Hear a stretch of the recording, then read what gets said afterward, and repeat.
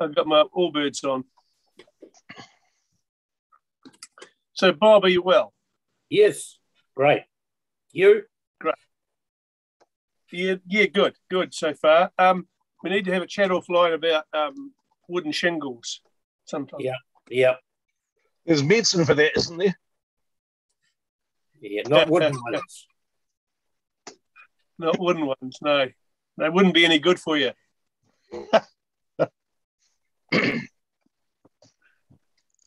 See, Murray's got tidied up too. Stand up a bit higher, Murray.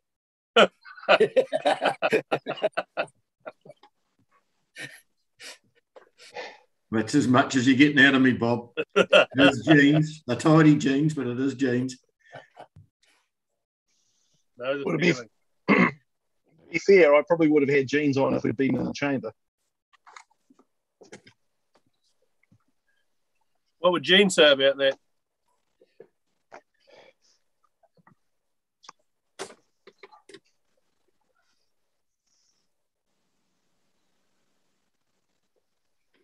It's a face palm, Malcolm. Yeah, we got it. Dad jokes.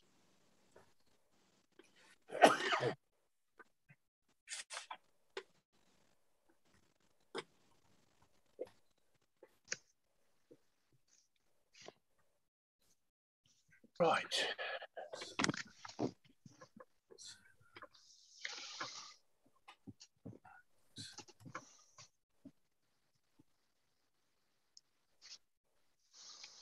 That is the Anzac flag that I'm flying at the gate today.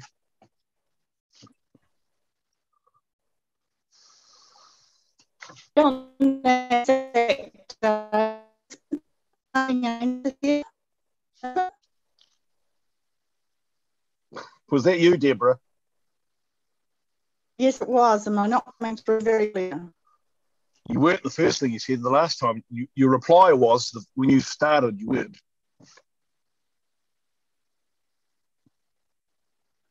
Well, your voice is a bit bubbly too, Mark, at the moment, so maybe it's my reception. Well, kia ora koutou, everyone. Welcome along to our full council meeting. Last one of April as we head into Easter and Anzac Day. Today's what, 13th of April. Thank you for those that have joined us today. For anyone that's watching this online today or later, congratulations to you for taking an interest in decisions that matter to our community. I'm going to open with a karakia and a council affirmation. Whakataka te hau ki te uru, whakataka te hau ki te tonga, kia mā kina ki uta, kia mā taratara ki tai, he aki anā te atukura, he tio, he huka, he hauhu, tihei, mauri ora. And the council affirmation, let us affirm today that we as councillors will work together to serve the citizens of Selwyn District, to always use our gifts of understanding, courage, common sense, wisdom and integrity in all our discussions, dealings and decisions so that we may solve problems effectively. May we always recognise each other's values and opinions, be fair-minded and ready to listen to each other's point of view.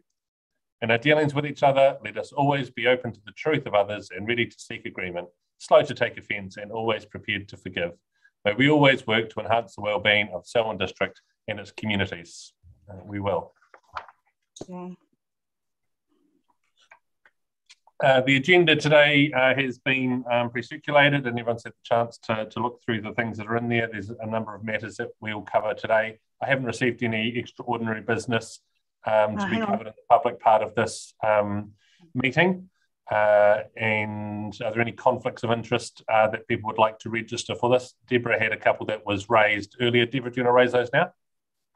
Yes, look, Sam had some extraordinary general business that I would like to cover in public or discussed in public excluded. So just want to highlight that matter. And also want to declare a standard conflict of interest for tab 8, district licensing, tab 14, private plan change 75, and tab 15, private plan change 78, as a council commissioner on the proposed district plan. Thanks, Deborah.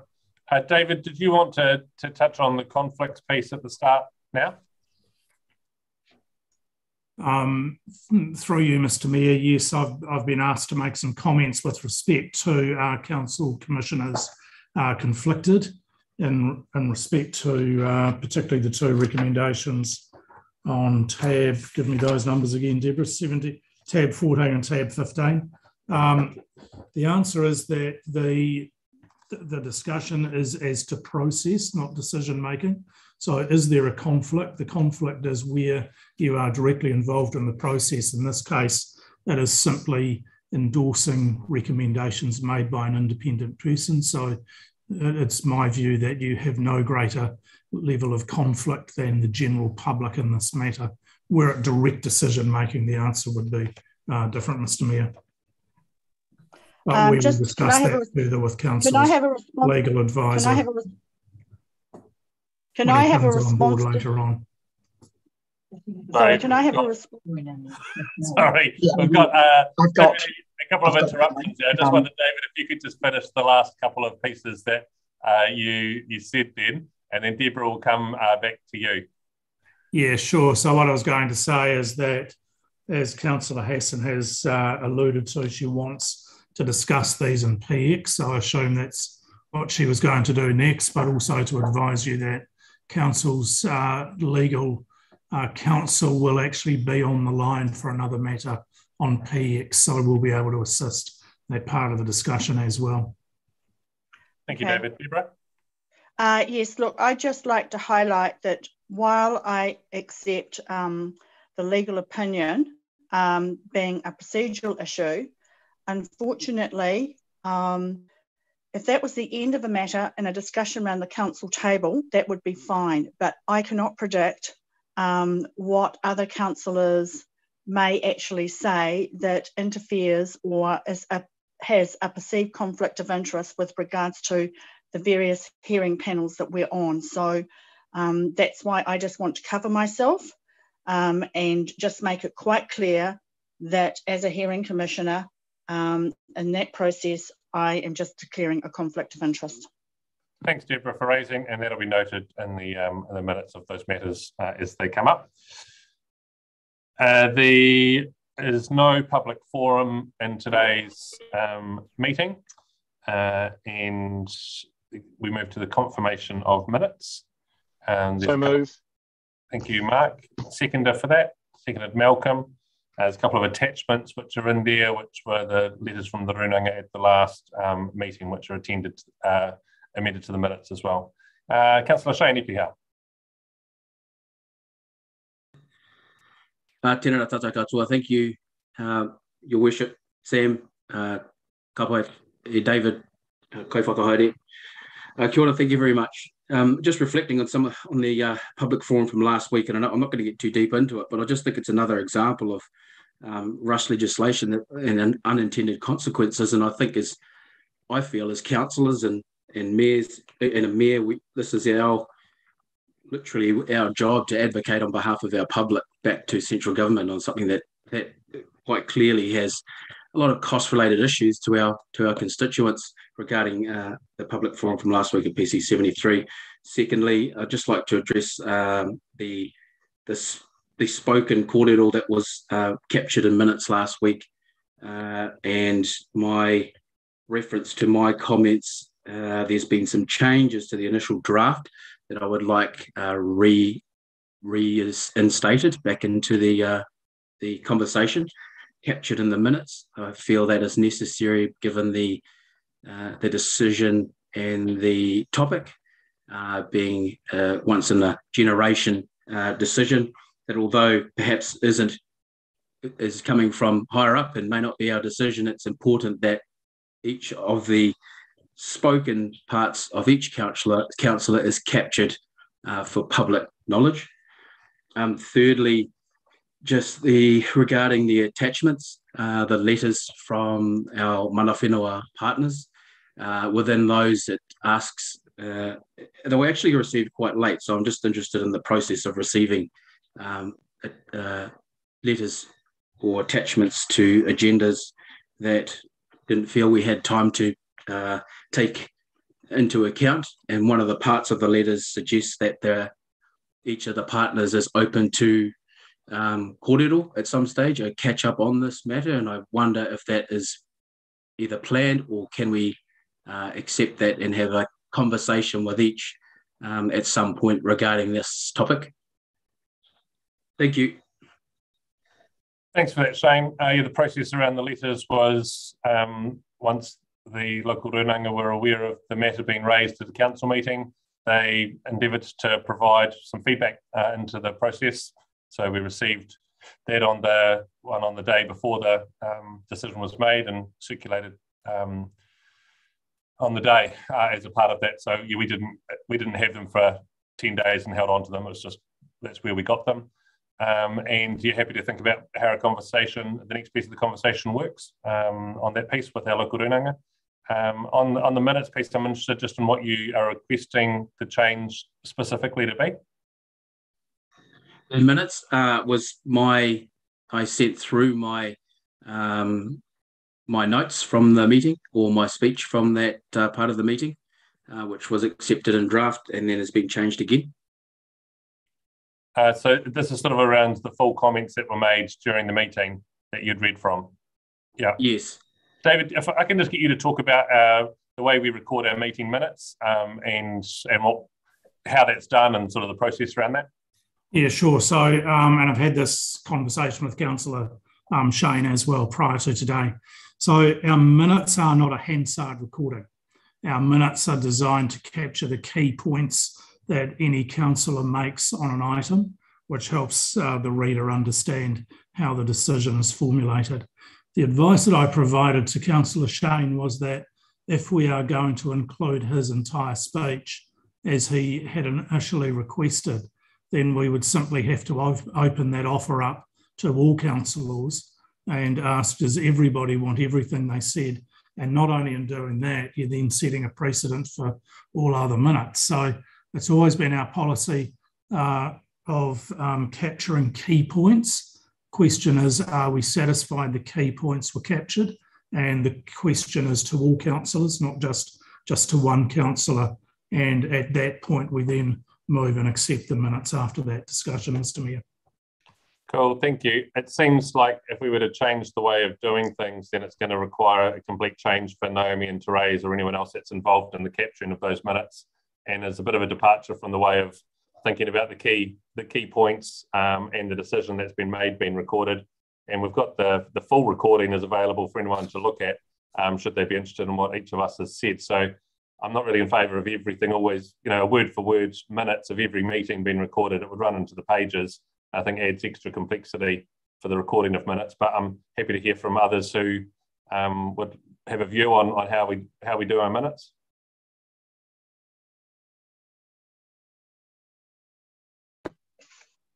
Sorry, can I? Yeah, Deborah, go. Just curious with regards to how it was perceived by the Star News, and the report was written up with regards to Shane's comments.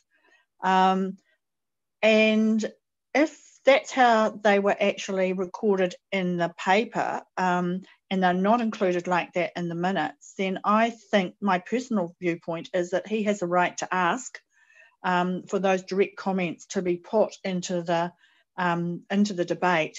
That's my personal viewpoint. Thanks, Deborah. Grant, is your hand up for something on the same matter?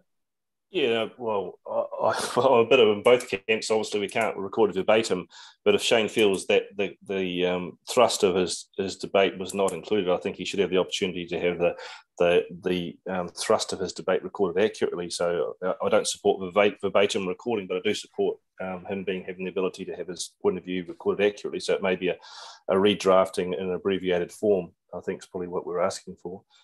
Just while I'm on, I just sent a email to Therese. There was a couple of words that just wanted changing on my statements. It's just wordsmithing rather than anything fundamental change. Thanks, Grant. Okay, thank you. That's it. Thanks. Cool, thank you. And there may be other councillors who have just had those slight word changes in there and they can be included easily. Shane, I guess if there's some things that isn't carried in the thrust, if there's a way that you can redraft that and everyone else is, I guess, I'm not counting the words, but it might have been 25 words-ish or 30 words that has been connected that Therese has sort of thrown down as a general thrust of what you want to say. If that's a way forward, then let's look to do that, just to make sure that you're not misrepresented in what you've said captured in the minutes. But Mark and Malcolm, you may have thoughts too. Yeah, it's a little bit difficult for us to respond how the media choose to present what we say at a meeting. They often report simply off our agendas, and then they lurk in the viewing or review the recording of the meeting and report what they want. I'm a little bit reluctant to make our minutes a response to the media's response. A member could, if they chose, correspond to the news organisation and say, put their case that way, as if it was a letter to the editor saying, no, you got it wrong. That's not the thrust of what I said. Our minutes should be a summation of the debate, indicating the breadth of the debate and not verbatim. This was an issue I struggled with when I first was elected as to that. And I think I'm happy as long as they show the breadth of our debate, so a reader at some point in the future can see the thrust of our discussion. It doesn't have to be verbatim. It's not Hansard. Thank you. Malcolm? Yeah, thanks for bringing that up, Mark. I was reflecting on those conversations at that time when you were a newly elected member as well, and concerned about what was being recorded. I think the status quo is where we need to be. Unlike the earlier days, you can go now and have a look at the council meeting. So that we did not have before, and now we do. I'm in support of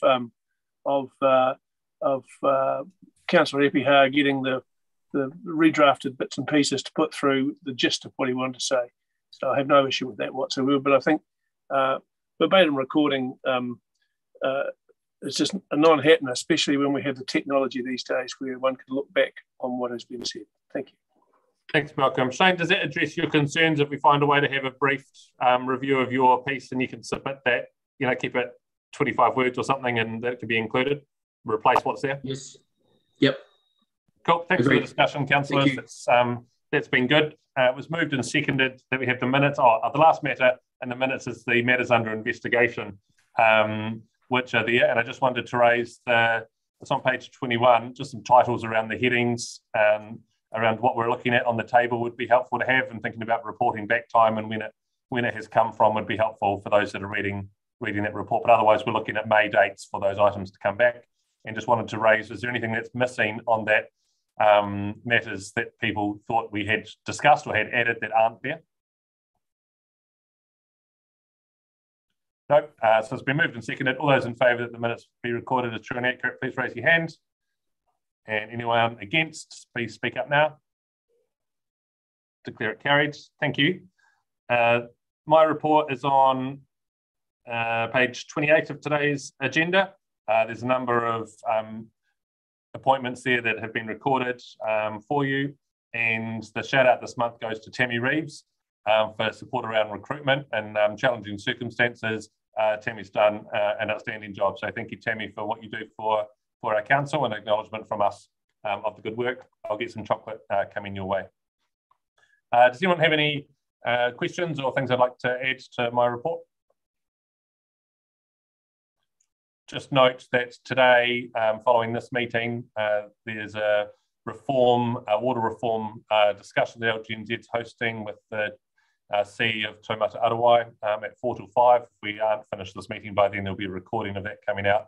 But given the concern that we have and that our community has around the future of water and where that's going, understanding around it's less about the Three Waters reform and more about the type of limits that are going to be put in place and the way that Taumata Arawai as the regulator is going to work with ourselves and the new entities going forward. That could be a very interesting conversation. Mark. Thank you, Mr. Mahia. I had been led to believe that you might have been making a comment about your comments on Plan Change 73 at the last meeting and how they've been reported in the media since. I just wondered where you were going to comment on that. Sure, I can comment on that. At the last meeting, I spoke about the Plan Change and the context, I suppose, of the decision makers that our decision makers are in, and particularly thinking about our commissioners. My comments were really to lay the, I suppose, map out the fact that it's a very complex environment that we're in, and that I have the utmost respect for commissioners making decisions at the moment.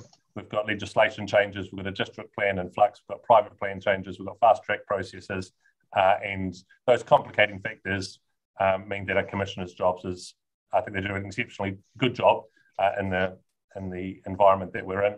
They were in no way intended to think about changing or swaying the vote that was made, and I think I said that last meeting that I support the decision of the commissioners and voted in favour of the commissioners' decision. So, Mark, I think hopefully that clarifies what I said. Great, thank you. I'll move my report if there's a seconder. Thank you, Malcolm. All those in favour, please raise your hands. Anyone against, speak up now. Declare it carried. Thank you. The next item is the Joint District Licensing Committee from the Chief Licensing Officer, and I understand Billy Charlton is on board today to talk with us. Billy, if there's some news that is private or public that you might want to make public, we just want to say thank you for the work you're doing with us, and anything else private or public you might want to say in a public meeting, you're welcome to, either before or after your report. Thanks. Thank you, Mayor Sam, and Tina Cora, to both Sam and the councillors. First of all, Malcolm, our Chief Licensing Inspector, apologises for not being able to attend today. Family commitments have put him in a position of not being able to be here. I take the report as read, but I just want to clarify one point in it, that the Springfield hotels on and off licence hearing is scheduled for May, early May. This has been postponed on numerous occasions, but it is set out for May, the first week of May, and should go through quite seamlessly. We'll wait and see what happens there based on all of the information that we've been provided earlier regarding the issues we've had, which has led to it being postponed.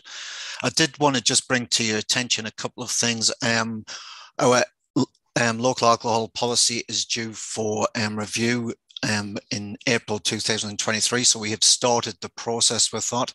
We've had a meeting with the tri-agencies to start the review, and what we will do is bring that to you in due course in a briefing to debate and discuss where you would like the LAP to go through the process before we bring an official report to council to go out to public consultation. Just to bring to your attention, Malcolm wanted to, for these three things mentioned, the Lone Goat Winery in Burnham, unfortunately, after 25 years of family business, has had to close through COVID. It's very unfortunate and very sad situation for the family. The Dunsandle Tavern is for sale, so I don't know if anybody wants to buy a tavern, but there's one going there. And the Sheffield Hotel has been sold, and the new owner is a builder, and he's going to try to restore that to as much to the original as he can. So that's good news for the Sheffield community.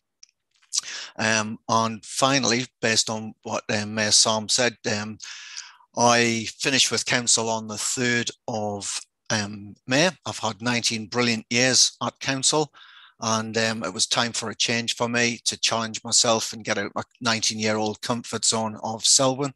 I'm going to the Waimak District Council to be the Environmental Services Manager. It was a very difficult decision for me because I've enjoyed immensely working with everybody that I've engaged with over the 19 years. But there's a time and place for everything, and one door's closing for me and another one's opening. So I would like to thank you all very personally and professionally for all your guidance, help and collegiate spirit with working through a lot of situations, especially in the regulatory area over the last 6 years, which is, I've always said, the hardest part of council. And yeah, it's been great working with you all. So thanks for that, Sam. Thanks for the opportunity to say something. Thanks, Billy. And there's a number of comments councillors might continue to make in the chat box. I want to acknowledge the breadth of work that you've done for us as a council and with multiple hats on, and particularly, as you've said, probably none harder than the regulatory space and the gnarly issues that you've worked with us to resolve for our community is much appreciated. So thank you very much, and really wish you all the best for your next space just across the river. Ta. Thank you very much. Councillors, are there any questions you have on Billy's report? Can I see a mover and a seconder? Jeff and Nicole. All those in favour, please raise your hands. Anyone against, speak up now. Declare it carried. Thank you, Billy. The next item we have is the annual plan consultation document, and it's on page 36 of today's agenda. I think Stephen is going to talk to us about this report. Thanks, Stephen.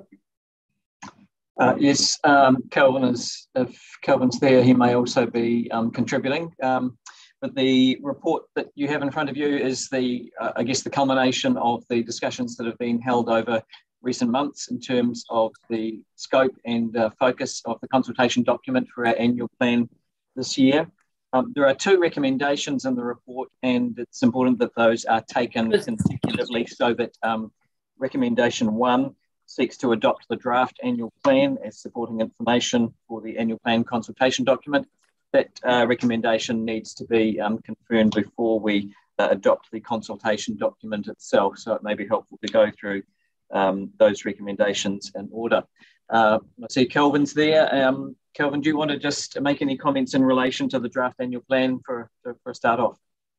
Sure thing. Just apologies, just running between meetings. We've had our people team doing a strategy day today, which has been really good and positive, moving us forward. And it was pleasing to hear Sam recognising Tammy, who is one of our new stars within the team. In regards to the annual plan, we've had 2 workshops which have been very useful in terms of setting the scene for this year's annual plan. Really, it is a revision and an adjustment to year 2 of the long-term plan. The general pressures we're facing, as we've discussed previously, but I'll outline those just for the public, is inflationary pressures are quite large at the moment, as the general public will be all feeling with fuel prices, costs of goods and services, and we're seeing CPI and PPI, so the Producer Price Index and the Consumer Price Index, both lifting quite markedly, and we're seeing in the last 12 months a PPI moving, which is sort of what we use for construction-based activities, around the 8% mark, which is quite significant, and certainly something that wasn't expected within the long-term plan. Consequently, the cost of delivering the projects and the services that we intend to for the community is increasing. In a capital sense, that is meaning an additional debt to be taken on. And in an operating sense, it means lifting our rates a little higher than what we had anticipated in the long-term plan. So we're an average increase over the year across all properties on the district of 6%. And of course, that's going to vary from property to property, depending on the type of property and the valuation of that property. Noting that we've just completed a revaluation of properties, and we're seeing a situation where some of our rural properties have moved a little less than some of the residential, and therefore the impact of this rate change won't be quite as high for them.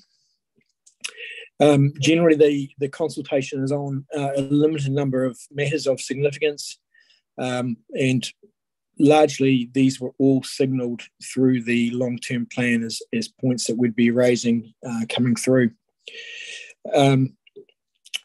I think the other point around some of the staffing cost increases we've been looking at is really around kickstarting our digital strategy and moving us forward into the modern technology base. And if we sit back and consider right now we're operating remotely, we're having to do things differently, and the high importance that we have on IT is critical to this organisation and to our community. Therefore, an investment's required in it. And the other increases in the operating space within staffing is a growth district.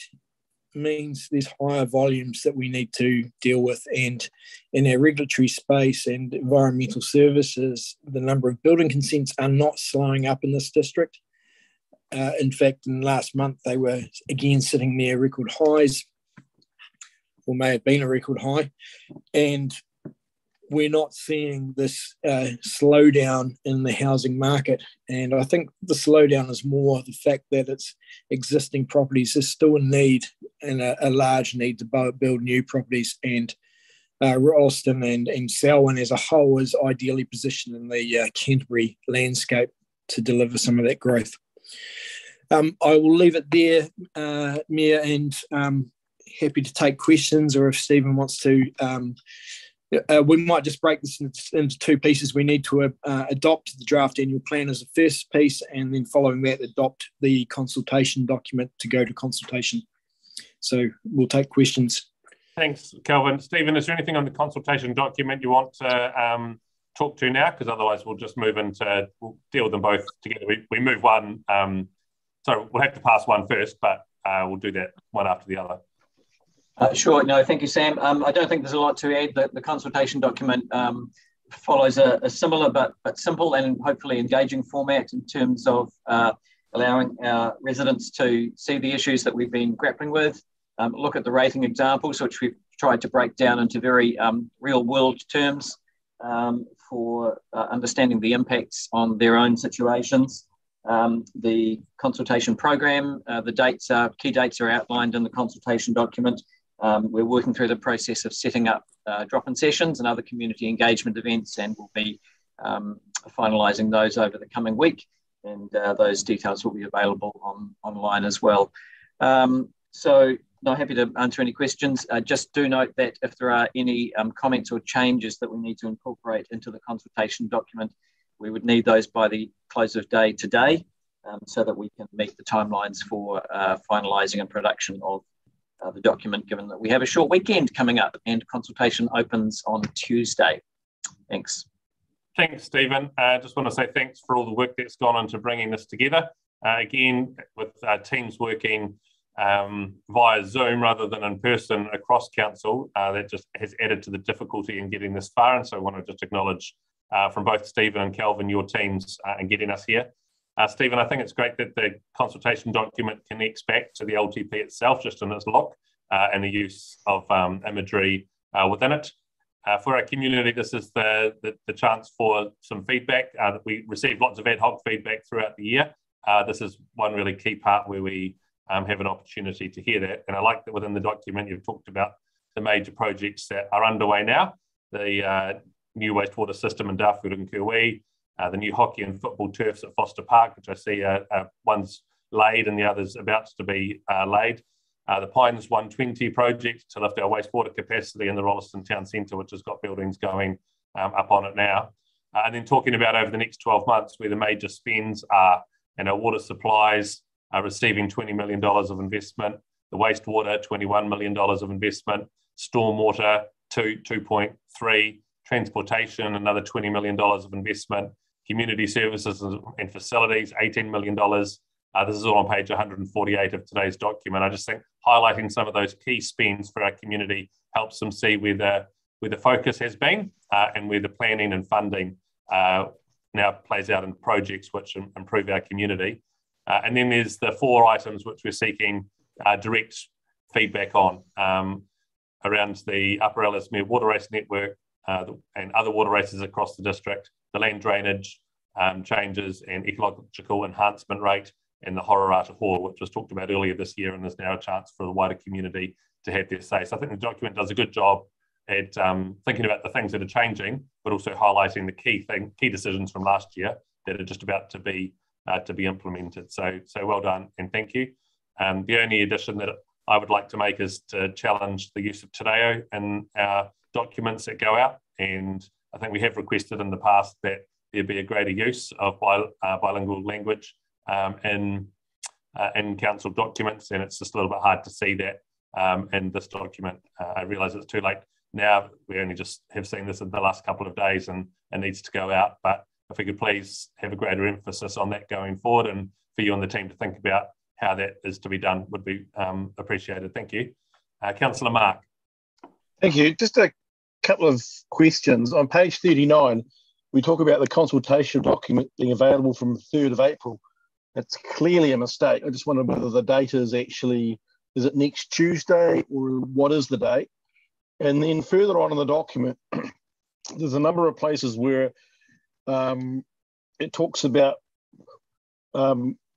statements being authorised for issue by the council on TBA. Is that TBA today's date? Just for completeness sake, those two items should be addressed. Thank you. Thanks, Mark. Stephen, I'll come back to you to round up on the questions at the end, just so we capture everything now. Shane.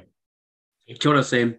Thank you very much for the report, and a great summation there, Sam, of the direction of our district, and well done to the staff and for putting that into a digestible document. As councillors, picking up on page 47 and just getting ahead of possibly some of the questions that we asked. Page 47, employment benefit expenses, is an increase there. Just interested in how we justify that. Is that a increase, just a normal increase that happens every year? I know that perhaps that would be a question that would come back through councillors to justify that expense. And just page 76, the bottom there, Māori role and decision making and iwi expectations. And I keep banging on about it, but I do appreciate the wording within that to include all Māori within the region. And I know that it's a good opportunity to foster that relationship, and I appreciate that being inserted into the document. I know it's going to go a long way with joining the communities together, all of us. So thank you very much for that. Thank you, Shane. Murray. Yeah, just a slight correction there too. When we're on page 39, Sam, we've now got invites for deliberations on the 7th and 8th, not the 6th and 7th. So I know it's only a minor thing, but if it can be corrected, that'd be great. Thank you. Thanks for highlighting that, Murray. Stephen and Kelvin, I'll throw it back to answer any of those questions. You can just confirm those dates. It is 19th of April. That is the start date for consultation when the document will be ready. That was a typo in the document. And yes, we have had to adjust those the dates for deliberations. So it is 7th, 8th and 9th of June. Thanks, Stephen. Kelvin, did you want to touch on Shane's question? Yeah, first off, I'll deal with Councillor Alexander's question around the TBA. The reason the TBA sits in there, of course, is this is a draft plan. The TBA is when we authorise the final plan. So this is just a draft of what is sitting there, and we don't want to confuse the matter. Regarding Shane's point around staff costs, so that's made up of two components. One component being remuneration reviews, which we mark ourselves to other councils within our market set, and we've made an assumption around where we see wage inflation heading into the next REM round, and that has been set at 4.5%. And that's in line with what we're seeing across other sectors also. The other point within there, as we talked about previously, that we're having to invest in our digital strategy, district growth, and being able to deal with those pressures which require additional staff to manage that. Without that staff, we will not be able to achieve what we want to achieve around digital enhancements around the council, and likewise, we will not be able to get on top of the growth we're seeing in the council with building consents and resource consents and other matters like that. Thanks for those clarifications. Is there anything further that councillors would like to raise? Mover and seconder for the report. Shane and Bob. That's moving A and B. All those in favour, please raise your hands. Anyone against, please speak up now. Declare it carried. Thank you. Thanks, Stephen and Kelvin, and pass on our gratitude to your teams as well. Next we have, it's on tab 10 or page 160 of today's document, Community Services and Facilities Group Update. And just welcome Denise Kidd and your staff to the meeting. And Denise, you can take us through the report. Thank you. Tēnā koutou katoa. I'm here to speak to the tabled Community Services and Facilities Group Update Report. The report provides councillors an update for your information on the first 3 months of operation of Te Ara Aotea. We're pleased with the satisfaction levels our customers are giving us, but we've also had some very useful and positive suggestions for improvements, many of which we have already taken action on. 2,500 people attended programs that were delivered out of Te Ara Aotea. We've had 1,645 new members join the library and an average of 439 customers per day. Also within the report, we provide a brief update on the Darfield Pool refurbishment project with a full independent and individual report being prepared for June, July to Council. The outcomes we expect from this project involving the Darfield Pool are obviously extending the life of the pool facility, but also an extension of the pool activities and programs that are able to be delivered, improved aesthetics and functionality, and some improvements to the entry and to the external aesthetics, inviting the external user into the facility. The report also touches on a modest refurbishment planned for Darfield Library and Service Centre as a fitting gateway to Selwyn. We also we have for your information the latest term brochure, and we will send out the link following the council meeting today. The brochure highlights activities associated with water and the Star Waiti associated with Matariki, as well as the New Zealand Music Month. Within the report, there will be opportunity at the end of the discussion to consider if there needs to be further discussion by council on the Ellesmere Public Arts spend planned. But a highlight for us is the opportunity to introduce artist Piri Kawi to councillors to share with council the story of Te Hekinga, the sculpture that you see outside Te Ara Aotea. I'm going to hand over to Pumeria Parata Goodall. Councillors will be aware that Pumeria has the role of Poahiria to council, and she will introduce Piri and add to this presentation. Yakunu yakurahi nei te tukumihi o tēnei o ngai tuahuriri o ngai te rua hiki hiki kia koutou i tēnei wā. I rongoa hau ki ngā kōrero ngā tohunga Māori o mua mo tēnei ika mo te tuna. I heard tales of the Māori experts of former times regarding this fish, tuna or eel. According to the tohunga, tuna was a person from the heavens, and because of the heat there and the aridness, because of the lack of water, and because of the intense heat of the sun, he descended into this world. Pēti Hini Wetia, 1880. The tuna tradition is one which has been passed down through the generations. It is recorded in various whānau hapu and manuscripts, and the quote at the beginning was a quote recorded in 1880 by H.K. Tairoa, tells the story of the entity tuna, his descent into the natural world, and the creation of the conga eel and freshwater eels. It's easy to see from these early recordings that eels were and still are an important mahi kakai for Māori. Taking pride of place in the western courtyard of Te Ara Aotea is Te Hekinga, a bronze sculpture created by Ngāi Tahu Ngāpuhi Ngā Te Kahu artist Piri Kawi.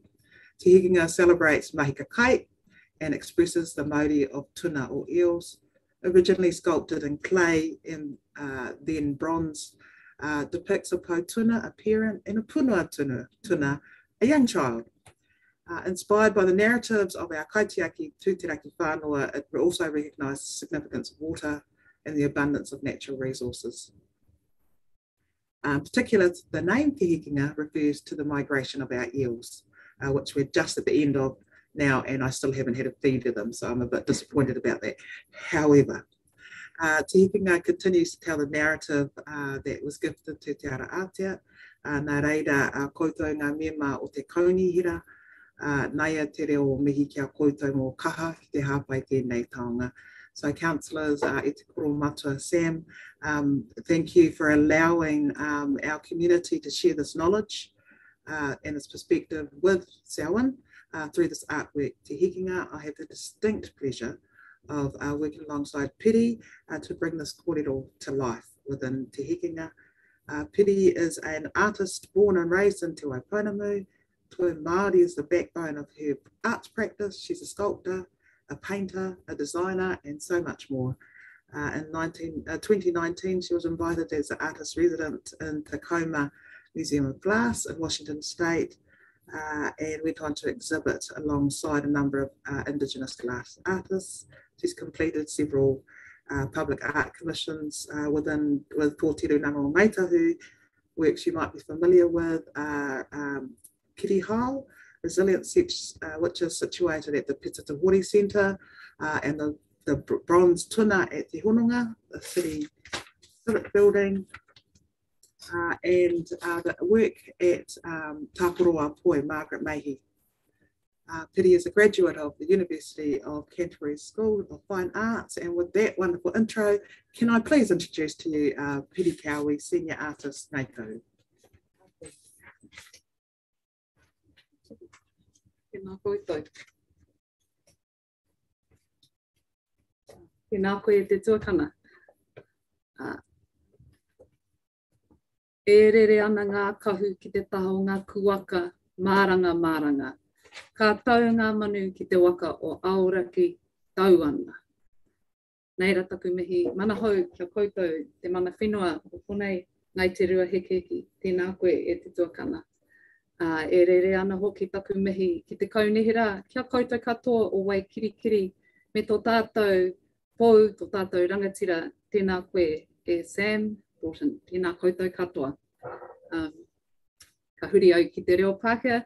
I just want to say I'm honoured to have this moment to present with you alongside my senior, Pua Media Parata Guru today. And just to tautoko the kōrero that she shared, Te Hikinga celebrates the Māori. Māori for us is, and Te Reo Māori speaks about the life essence, the energy of tuna, and that's what I've tried to aim to capture here, is the Māori of tuna and wai through Toi Māori. I aim to capture the expression and movement of our sacred tuna. Te Hikinga is inspired by our mana whenua pūrākau of Tūtiraki Whānau, a tipua who travelled through underground waterways and resided in Rakaia and Te Waihora. When I first heard this pūrākau from our mana whenua cultural narrative, I imagined the physical representation of Tūtiraki Whānau as a tuna, rising up out of the wai. He tipua, he tuna. He tipua, he tuna. Tū mai rā ki te ara ātia. Tuna are also known as hau and are a tauka species. They are so precious to kaitahu whānui. Aroha, I'm a bit emotional today. Kia ora koutou. They're so precious to kaitahu whānui, to Māori people throughout Te Waipounamu, tēnā koe, and Aotearoa. But they are a delicacy, and some of us have actually been fortunate to eat tuna this season. I'm a bit spoiled. But they are endemic, for whānau that don't know, they're endemic to Te Waipounamu and Aotearoa. So this is the only place in the world that you will come across a longfin tuna. As Pua Media mentioned, they're a migratory ika, a symbol of resilience and tenacity. Kiri Hau, which was a sculpture in Pita Te Hori Centre. Kiri Hau means, kiri is the Māori word for skin, and hau is our kaitahu word for tuna. So when you speak of somebody who has this attribute, kiri hau, it's likening them to the tenacious tuna, who has someone with thick skin and great tenacity. So kiri hau is a beautiful mihi to give to a strong friend. But something really, in my research, which I came across was which I find quite powerful, is that they've also lived in our waters, or their tipuna have, for 23 million years. So I, he tipua te tuna. But te hekenga is offered here as a kaitiaki for te ara atia.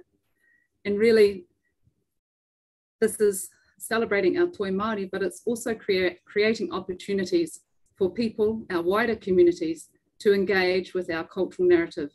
And furthermore, consider the plight of our tuna and te taiao, our natural environment, and wai, which is so integral to our survival, especially now. So, neira te mihi ka koutou. In this short time, I would like to acknowledge some of our key team leads, because like many kaupapa Māori, these projects do not come about by the work of one person's hands. So this really encapsulates mahi tahi, working together and creating an artwork for our hapori, for our community. Firstly, I'd like to acknowledge the vision of our mayor for seeing the significance of supporting our mana whenua cultural narrative. Our pautuna te hekenga, we're going to start going through the slides, which is helpful. So ka te pai. So our pautuna te hekenga, tēnā koe, yes, Sam, tēnā koe tō tautoko. Thank you to Pua Media Parata Guru and her kaha, amazing strength and passion for sharing the depth of narrative. And I love the kōrero today, which is the first time I've heard that, the deeper story relating to this place. So tēnā koe. I thought we compiled some photos here for you to see part of the process, because many of the team leads also included were the property team. We were led by Jo Nicolau, and I apologise for the mispronunciation of her beautiful Greek name. But she wove together our landscape architects, our engineers, the water team, a lighting team, landscape architects. And in the previous shot, you'll also see part of the armature. Also wanted to mihi to Armitage Williams for all of the kaha and manaakitanga on the ground. So ngā mihi nui ki ngā ringa raupa. But there's a key person who's really important to the presentation of Te Hekenga, and that is Matt Williams. If we zip back to the other photo previously, Matt Williams, he's the foundry man here, and it was his skill in casting bronze that really brings this work to life. And he's based here in Ōtautahi, well, further in town at Ōtautahi Christchurch, and Crucible Arts is the name of his company.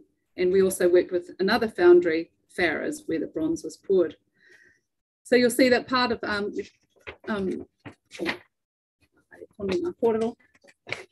and in terms of Te Hekenga, I also wanted to acknowledge Whaia Kath Brown, whose work is like a korowai around Te Hekenga, and that I was really honoured to have that opportunity to show my work beside such an amazing leader in our Toi Māori community from Taumatū, and also a mentor of mine.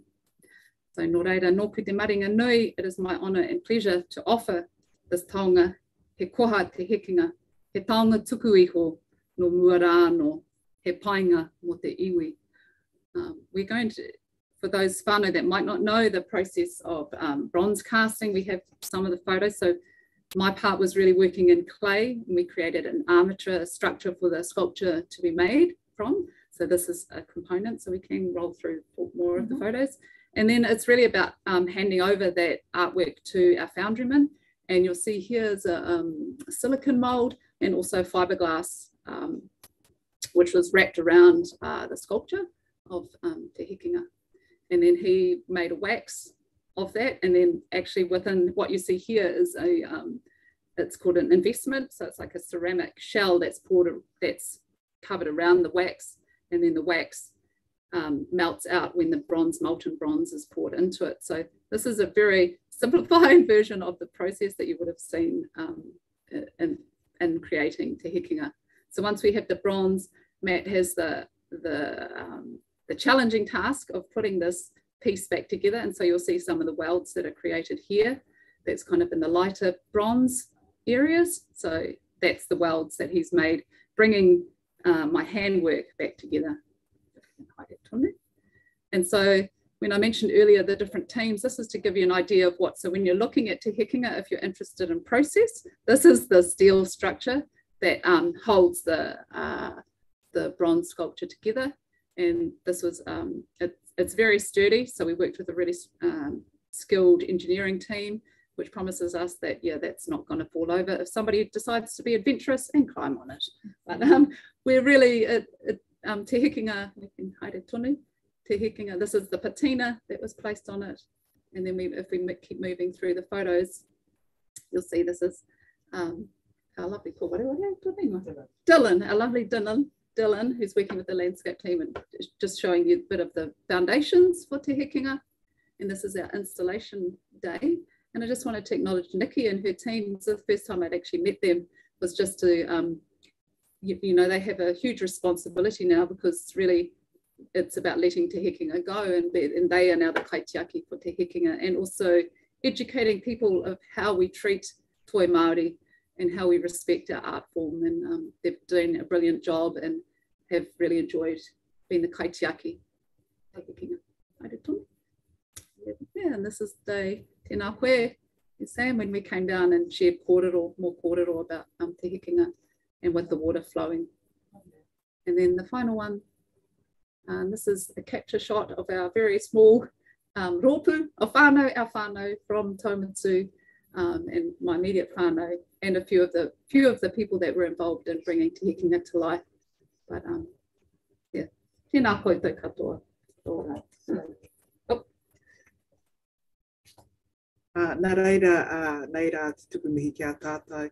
If there are any questions, we're open for any questions. Otherwise, we'll hand it back to Denise. Tēnā tātou. Tēnā koroa, Pumiria and Piri, thank you for the presentation today. Ngā mihi for the work done, man. It's so cool to see that up in front of Te Aratia. And I can't wait till that entrance becomes a key entrance from the town centre, whereas at the moment you have to go around the building to explore and to see it. So thank you for your work and for bringing that to life. It's challenged, as I'm thinking about things now, we've got a Selwyn food exhibition, you know, is it next month, thinking about cafes selling Selwyn. I'm not sure how many tuna are on the menu, but thinking about what is local cuisine. There's a key story there that can continue to be told as we explore what it means to live and breathe Selwyn, Waikirikiri. So thank you for what you've done, and there's a number of other comments and questions that councillors will bring now. Mark and Sophie. Sophie, were you first? All right, I just want to say thank you for the sculpture. I didn't realise it was going to be there until one day I walked around the town centre side of Te Aratia, and there it was, and I was blown away. It's amazing, and so thank you very much. Thanks, Mark. Sophie. Mine is pretty much along the same lines. She's gorgeous. So's the baby. And it's wonderful to hear the story behind it more as well. And I'm hoping that at some point I'll be able to find like a written copy to process it a bit better, read through it and try to remember it so I can tell other people. But I just want to say as well, my children absolutely love it. More for the running water and everything else, but they sort of see them staring up at the faces and everything, and it's good. It's introducing them to that whole aspect of everything else. But as for serving tuna on the menu in cafes, pretty sure we're not going to be allowed to do that until Te Purumiria has had enough. Be nice though. Thank you very much, Korua. Thank you, Sophie. Shane, and then Nicole. Ai, kia ora, ki te roko ki te rawhiti te putanga mai o te rā, etu nei te hekenga, nau mai, haere mai, huki mai, te rangatira o tēnei te rua hiki hiki, nau mai haere mai, nau mai huki mai. Thank you so much, and it's lovely to hear the reo as well in the hui. Amazing, and I just reflect on our council and the journey it's taken to us to this point, and I'm just so moved, I guess, and I felt that coming through the digital screen. I'm sick of these digital meetings. It would have been lovely to actually hungi you face to face e te rangatira horua. Thank you so much for your collaboration, your donation, and your spirit in bringing this together. Thank you so much. Tēnā koutou katoa. Ki te rangatira. Thank you. Thanks, Shane. Nicole. Yeah, I've got to echo the comments of my fellow councillors. It's an absolutely amazing piece, and especially since it's quite a bit higher, that it's ending up looking down on you, and it's just absolutely great. And it combines what we've been trying to get more public art, but it's also art and culture and linking with Te Ara Atea. So it's just having that whole cultural narrative going through. And I also echo the comments that Sophie brought up about the actual story and everything to do with it. If we could have that available, because I have actually been asked that before, when someone had seen it and has actually asked about that information. And so it would be good to actually be able to point that to them, because there is so much to that, and it's so good to be able to share those stories that we have. So thank you very much for this. And yes, we're currently just writing up the stories to go onto our Selwyn stories, but also onto our websites and in Te Ara Atea. So there'll be a number of places you'll be able to see the story. Great, thank you so much for that. Councillors, we have a mover and a seconder to receive the report. Moved Sophie and seconded Mark. Thank you. All those in favour, please raise your hands. Sam, I had one further question. Oh, sorry, Mark.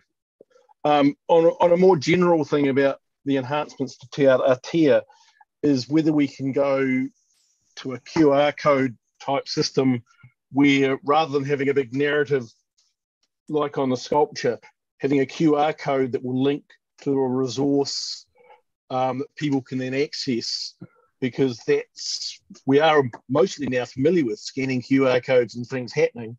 So I'm wondering, question for Denise, as to whether that's long-term possible for the displays both inside and outside Te Ara Atea and across our district, that we go to a QR code type system where people can just scan it and get the story in front of them without having to find a plaque or some printed material somewhere, that it's actually a resource that's available. Do I respond, Sam? Yeah. Absolutely, it's part of the plan, and I guess it aligns with Calvin's earlier comment about the importance of a digital strategy for council to take us into the modern era that we live in. And there are already plans within both the Selwyn Stories work, but also the Selwyn Trails app that we have that allow people to go on a virtual journey or to be guided in a journey virtually. So that's absolutely part of the plan, and that's the value of the digital world, absolutely. Thank you for that, Denise. It was moved and seconded by Sophie and Mark. Again, all those in favour, just raise your hand. And anyone against, speak up now. There it carried. Thank you, Denise, for that. The next report on here is the Selwyn Heritage Strategic Plan update. So I'll open the floor back to you. Thank you. So I guess following on from the commentary that we've just preceded us, the opportunity with the Selwyn Heritage Strategic Plan and how we digitally reflect our past is also part of the planning ahead. But what's in front of you today is a bit of an update on the Selwyn Heritage Strategic Plan. And I want to use this as an opportunity to introduce Nicola Sutton, who has joined the team at Selwyn District Council as a part-time social community policy advisor. So providing both social and community policy reports and planning analysis and advice to council. So I will invite Nicola to introduce herself to you. She will summarise the report, and Nicola or I can respond to any of the questions that you may have in that regard. Thank you, Denise. Tēnā koutou katoa, no te taipatini ahau, ko Paparoa te Monga, ko Mawhera Iti te Awa, ko Nicola Sutton tōku ingoa. Tēnā koutou, tēnā koutou, tēnā koutou katoa. So my name's Nicola Sutton, and I'm, as Denise said, the Community Policy Advisor I come from many decades of working in the community and voluntary sector in a number of different roles, and more recently have been working at the New Zealand Qualifications Authority as policy manager. I joined the Community Services and Facilities team as a policy advisor at the end of January this year.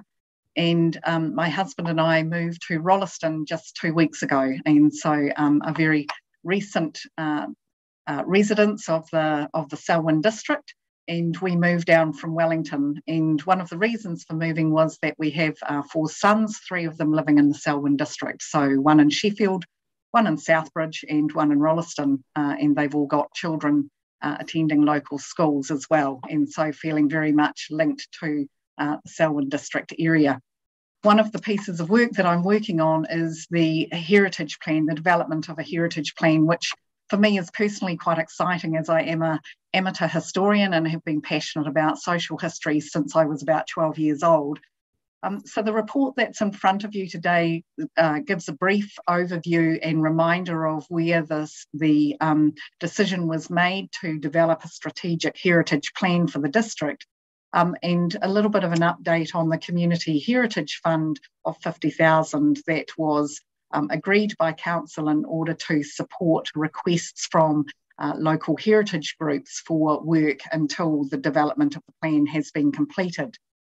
One of the report actually requests an extension to the plan's development. So originally, council was looking for that to be brought back in July, August. So both the development of the plan, but also a report to support that.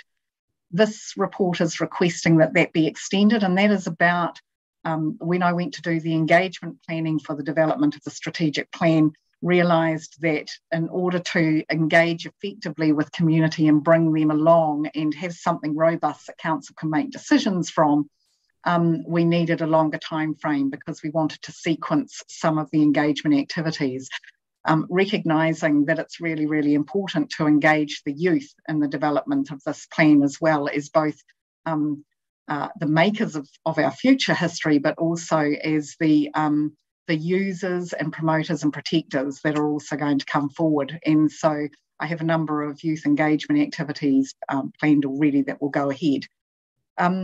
The request doesn't have an impact on budget, so it still fits within that budget. It is just a time extension request. So the request is for an extension of the draft plan through to the December meeting of council, which is the 14th of December, and then the report to accompany that, which will include some financial analysis around how to implement that plan coming through in May 2023. Open to any questions. Thank you, Nicola, for that. Really important to get this update for our community who are really interested in this as well. I think it's important that it's something new, that we get it right rather than rushed. So appreciate the consideration that's been put into bringing this back to us today. Deborah? Thank you. Can I just ask whether heritage trees are actually, and arboretums are actually covered in this plan? Yes, so one of the things that I've been doing in the desktop research is to look at what else council's already doing around heritage. And so very aware of the heritage buildings and the protection of trees that are included in the current activity of council, and they'll be noted. As to whether they become a separate activity in the plan or not will yet be decided as we start to write it, but acknowledging that they're already covered in other areas. Thank you.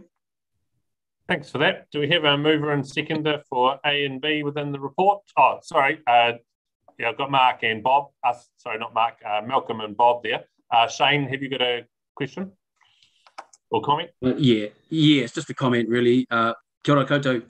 Kia ora, Nicola, lovely to have you on board. It's evident from your presentation and from your report that we're very lucky to have you. So welcome aboard and thank you for the report.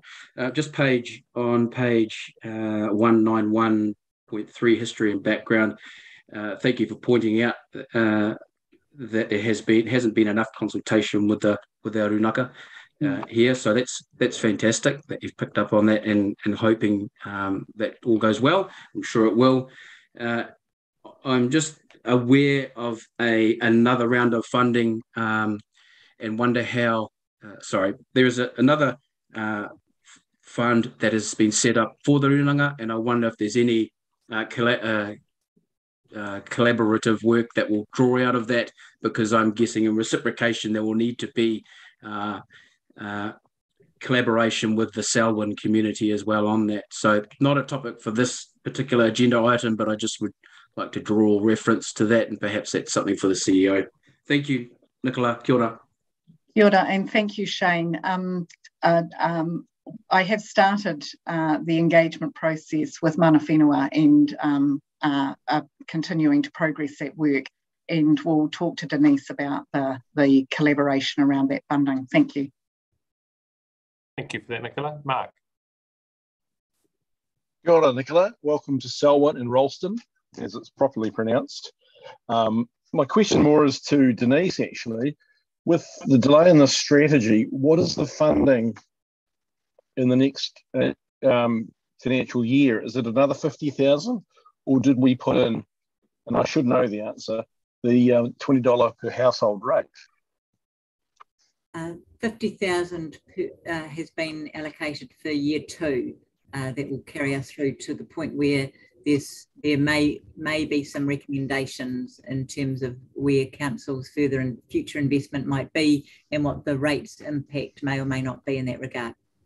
Okay, so because there appears to be some confusion in our community, particularly in our heritage community, with some groups expecting the $20 a household, a $500,000 budget to be available in the next financial year, that they have simply been overly optimistic in what funding may be available. And I just raise it because I want it clearly stated so that people understand there isn't $500,000 in the next financial year. There isn't $500,000. It's currently been made provision for within the annual plan, and that's about to go out for consultation as you've just progressed. I guess the intent with the strategic plan is to get a clearer understanding of what the investment is for and on. So rather than determining the amount of money to be spent, rather determining the purpose of the money, and then understanding what amount of investment that is required from council. But it is absolutely part of the process that there will be a report that outlines clearly the financial options available to council in terms of future investment. The timing for that to be tabled in July was unlikely to ever be caught up in the annual planning budget round anyway. So I think that may have been overly optimistic. Thank you for that answer, Denise. Bob. Yeah, thanks, Denise and Nicola. I've been involved with this group, and I was a bit disappointed actually when I found it was going to be put off. But having looked at it afterwards and thought about it, if we want to do it, and we want to do it properly, and there is a huge amount of work to do this properly. I had a meeting with the Community Heritage Group on Friday, who are quite understanding on these sorts of things. They want to see it done properly too. So I think we're all in sync, and everyone that I know of are quite happy with the way things are going. So carry on with the good work. Thank you. So let's move Malcolm and Bob. All those in favour, please raise your hands. And anyone against, speak up now. Carried. Thank you, Denise. Thank you, Nicola. The next item is on tab 12 of today's agenda, or page 195, and it's the Environmental and Regulatory Services update. And I invite Tim Harris to present the report. Thanks, Tim. And Bob, your hand's still up, so you know. Thanks, Mayor Sam and councillors. Before I start, I'd just like to publicly acknowledge all the hard work that both Billy and Ben have put in. Between them, they represent over 33 years of service to Selwyn District, so they will be a big loss and will be sorely missed. So just a big shout out to both of those gentlemen who will be leaving in the next few weeks. So look, you have the report in front of you. I'll take it largely as read. I'm happy to take some questions. I will point out a number of, I guess, key points. You'll see from the report and also from the attached pages of statistics that volumes remain high. And I think Calvin pointed out that March was a record year for building consents received, over 300. So there's no signal that things are slowing down. You've had an update on the spatial plan this morning, which was quite useful, I thought, and there'll be some further work in terms of the Selwyn perspective on that before the next GCP update in May. Significantly, the Selwyn District Biodiversity Strategy has started to be developed, and we had a steering group meeting in March, March, and another one scheduled in a week or two. I guess most pleasing is that the compliance timeframes for building consents are starting to come back to where they should be. Still a way to go, but they are trending in the right direction. I think this time last year, down towards the early 20s in terms of 20% in terms of those meeting compliance. We're up over 40%, and I think the figures over the next few weeks will continue to see that trend.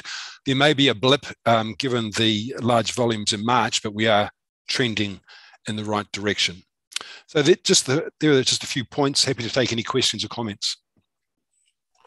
Thanks, Tim, for that. And we acknowledge Ben in a previous meeting that wasn't in public. So I do just want to say, Ben Rhodes, you've done an outstanding job for council over the time that you've worked for us in a range of items from the very local through the district plan and working with the GCP now to ensure Selwyn Waikatikiri's interests are a key part of the future for Greater Christchurch. So Tim, thank you for raising that here and acknowledge both of them we have in this meeting. A big contribution, and wish them both all the best.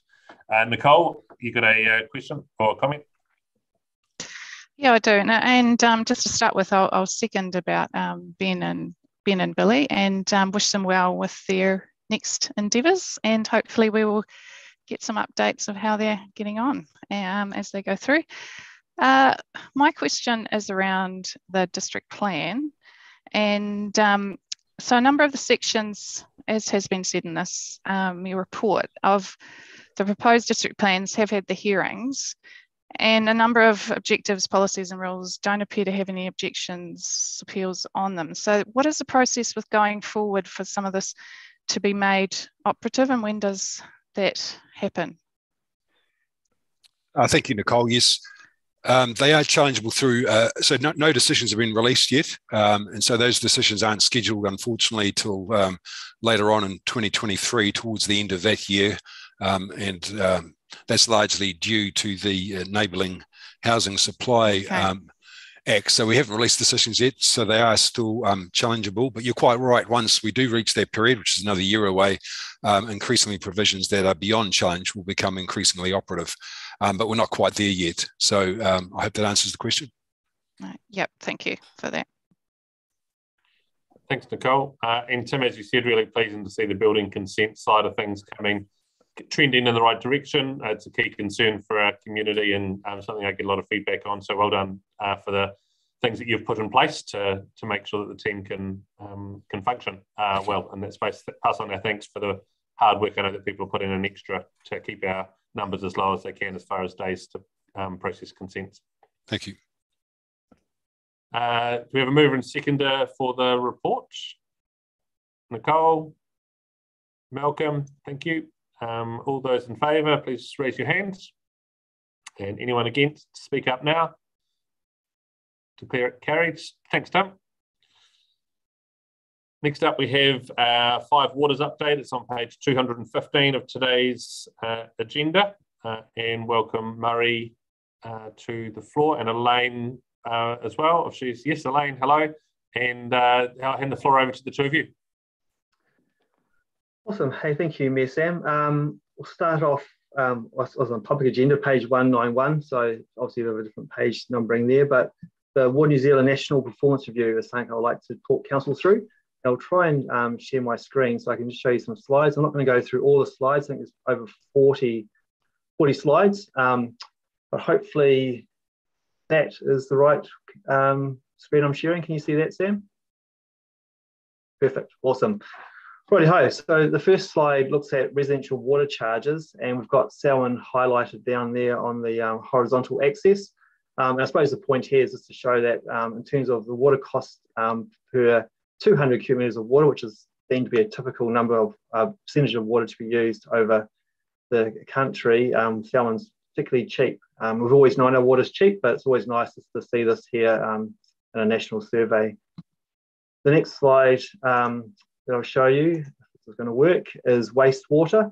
So we're right on the average cost for wastewater, and that's probably not too unexpected. Our wastewater is treated at a very high level in Selwyn.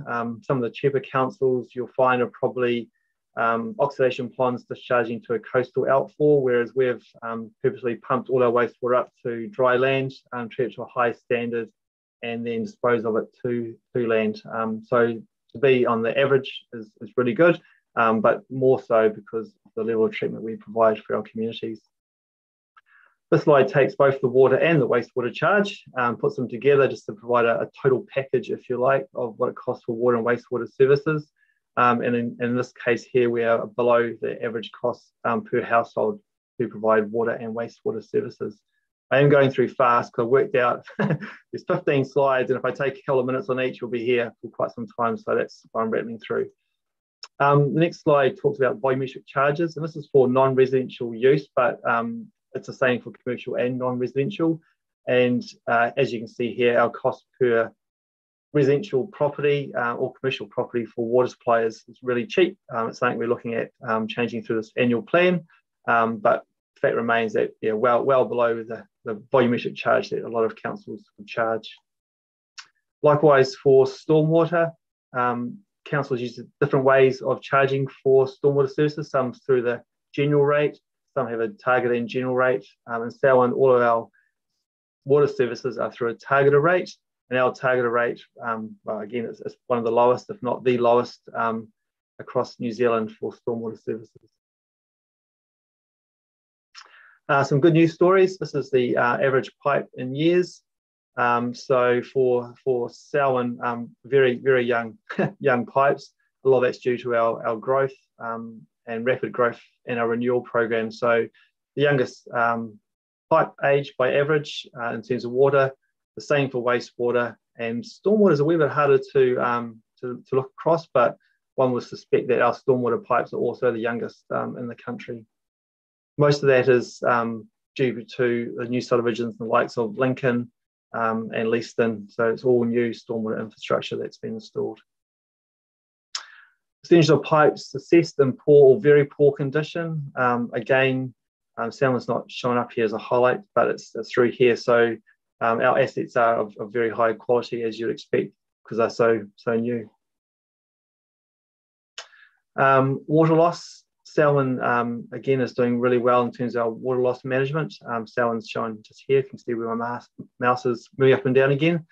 So we're in the bar here where it talks about this possibility for future improvement, but we're very close to where you hit a line where it suggests that further losses below this level may be uneconomical unless there are some water shortages in the area. So I think we're well positioned in terms of our water loss strategy and repairing of leaks and renewal of pipes. Daily average residential use, and probably we should look at this on a trend, but we're just above the median. I think in the past we used to be well above that, but as we worked on our volumetric charge and with the development of smaller sections, we have seen that average use come down remarkably. So we are just above the average median for our domestic use in water.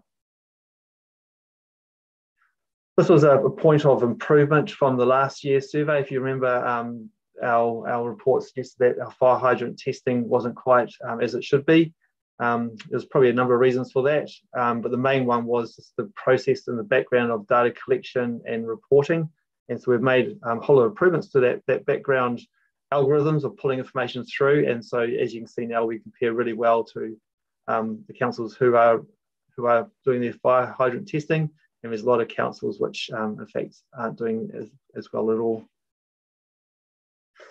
Energy intensity of water and wastewater networks. So these are slides which I thought were interesting. I don't know if they're interesting to anybody else, but anyway, Selwyn's down here. We do use probably more energy than comparable other councils on a comparable basis, and I think that's just because of the nature of our district. So for water supplies, we have 27 water supplies. We're pumping water from deep groundwater.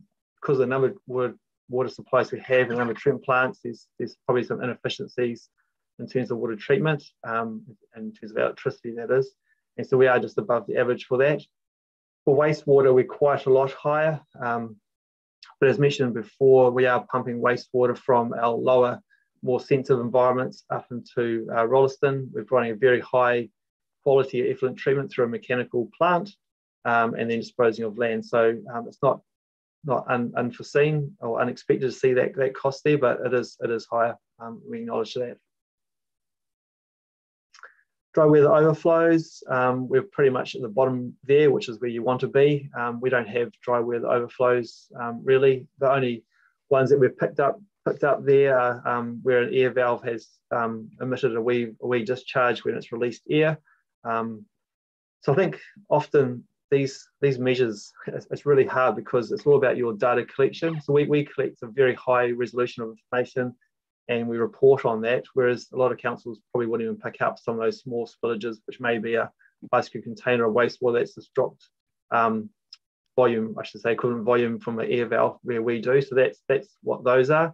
As we go through to the next year's survey, we've done a lot of work to improve those air valves and how they work, and so we capture a lot of that discharge now as opposed to it being released, and that number will come down even further, which is really good. Service properties per kilometre of pipe. Yeah, this is almost an inverse type thing. So for Selwyn, we have not many properties per length of pipe. So if you're in an urban area like Auckland, Wellington, you have quite a density of properties, so you need a small length of pipe to service a whole lot of properties. We're still quite rural in nature, although we're becoming more urbanised. So we actually have not many properties, but a whole lot of pipes to supply water, and the same goes with wastewater as well. And that's probably the interconnection pipe works from the Lincoln, Preveltons, West Mountains into Rolleston. So the wastewater will probably drop over time, so we even less properties as we expand out to Darfield and Ellesmere, whereas water that should increase over the next little while. Capital expenditure to replace existing assets. This is our renewal profile, renewal works as a proportion to depreciation. So as remind councils, we don't fund depreciation, fully fund depreciation. What we fund is the renewal of pipes over the next 30 years. So we look out and see what pipes need to be renewed in this 30-year period, and we 100% fund that, but we don't fully fund depreciation. So that's something perhaps we can look at in the future. That said, it's encouraging to see for water, we have actually had quite a large capital program to renew older water assets. So 142% of depreciation, 200 and 124. So that's just showing that council really is investing in its water services. Wastewater is slightly below, the spend is slightly below the depreciation of a whole life cost. And I think that is because we have been focusing on water, but these by no means are under investing. That's sort of a good result. And stormwater 115. So again, really good. So this is the lucky last slide. Capital expenditure spent per property connected to our network. So with the exception of stormwater, which we have a very small network, wastewater, we're spending a lot more on average per property, and water is also above the average. So that just suggests that council is doing a really good job in upgrading its water supplies. This is a snapshot of one given year, and council has been investing over a far longer period. So that's also a good result. I'll stop sharing my screen. Sam, do you want us to race through the whole report and come back for questions, or should we pause there? Keep going. Awesome. Okay, so over the page, One Water Strategy. I don't plan on talking about that today. Everybody is well aware of that, to say that it's going really well. Sam, you may have some comments about our engagement with Runanga later on. The next item talks about the blueprint for drinking water. So that's a sort of a step down from the strategy. And the second image under that chapter has a puzzle piece type image showing how the different strategies and documents fit together. So the One Water strategy is at the top, asset management plan is probably at the bottom, sucking all that information into it, and the drinking water blueprint somewhere in between. So it's more of a infrastructure focused document that the One Water strategy will speak into that, and then that will then feed down into the activity management plans. I think no, I'll leave that there, and I'll hand over to sorry, I'm jumping around a wee bit. There's been a few meetings today. The next one is Taumata Arowai submission on technical documents. That's in the agenda at the back of our report, so I'm not going to go through that, but at the previous meeting, Council delegated staff to make a staff submission on that. It's a technical document, and I've just included that submission for your information. So happy to take questions on that at the end as well. Now I shall hand over to Elaine to talk about Springfield Water. Thanks, Murray. So there's a few other items in the report, and all of them can be taken as read, but I will just focus in on Springfield Water.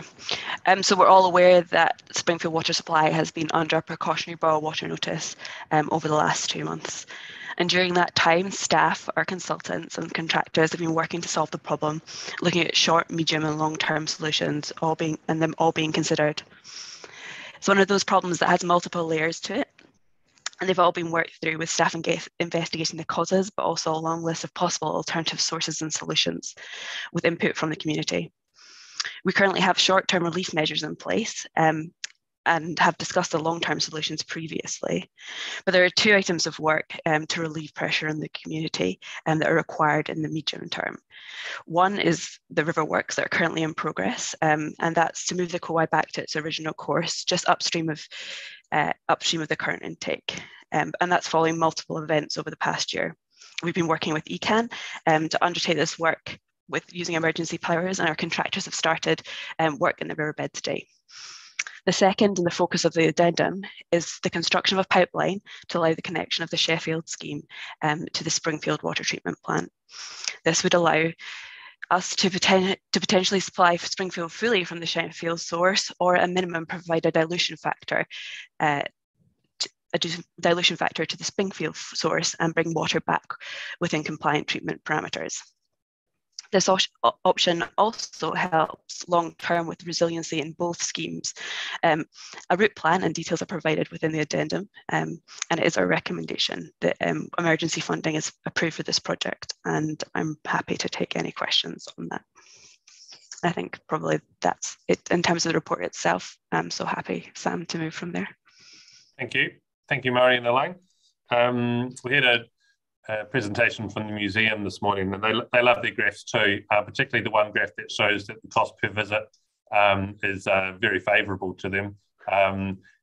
It's good to see multiple graphs all showing where we're at, rather than needing just to select one to show that actually Selwyn is in a reasonable place, and a very good place, should I say, far more than reasonable, with a lot of the metrics that are measured.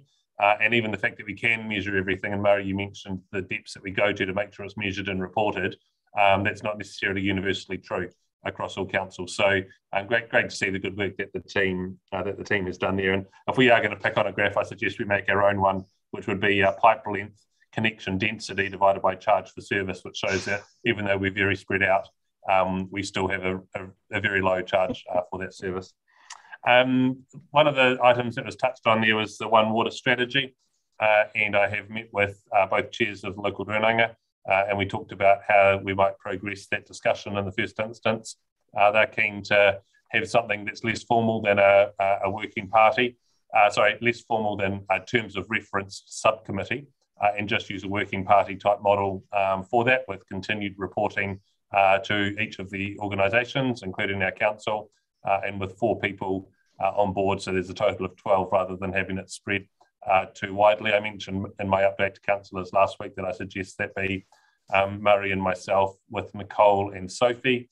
Nicole and Sophie are both appointed members to the zone water management committees, and just think that linking in the work that the zone committees are already doing with this work saves on the doubling up and going backwards and forwards. So The initial work would be a drive and a look around at what's there to make sure that everyone's on the same page as the current state of Selwyn Water.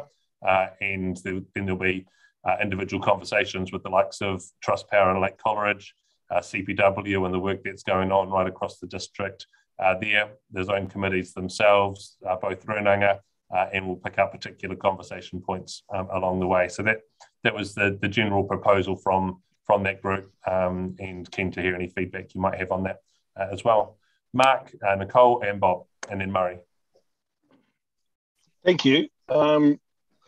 And thank you, Murray, for all the graphs. It really is hard to pick a selective set out of the many.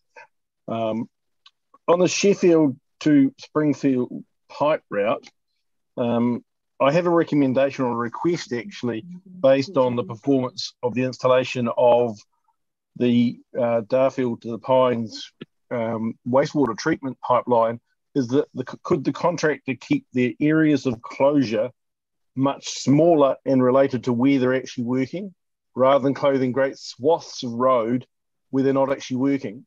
It's a great disruption to the community when great swaths of roads are closed and there isn't a contractor to be seen. So as they work their way along Tramway Road, my request would be that they keep their areas of closure much more localised and related to where they're actually working, rather than just putting a road closed at either end and disrupting the community for a much longer length of time. My second question is related to the operating costs. I presume we're having to pump. There's not a gravity feed from Sheffield to Springfield. And where will the funding for the operating costs, is that going to be met out of our current district-wide water rate, funding that pumping of that water? Thank you. Murray will take it, and Elaine will take a note of the questions and comments as we go, and we'll come back to them at the end. Nicole, Bob, Murray, Deborah. So my question's around, so the graph of average pipe age, and it shows that we've got pretty much some of the newest pipes in New Zealand. On Radio New Zealand this morning, it talked about the amount of asbestos pipes there are in Christchurch City. So how much asbestos pipes have we got in our area? And if we do have the pipes, is there a program that we are replacing those? It is what Christchurch City said they were doing. As part of that piece, it said that that there had been asbestos measured in water samples that were taken from fire hydrants and out of taps, but it was below the level that is okay, but obviously it is something that has been raised in the public arena. So I'd be interested to hear from our perspective where we sit. Thanks. Thank you for that, Nicole. Bob.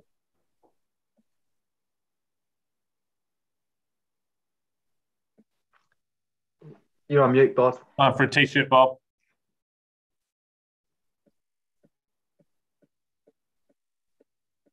Yeah, thanks to the staff that have worked on the Springfield work that needs doing.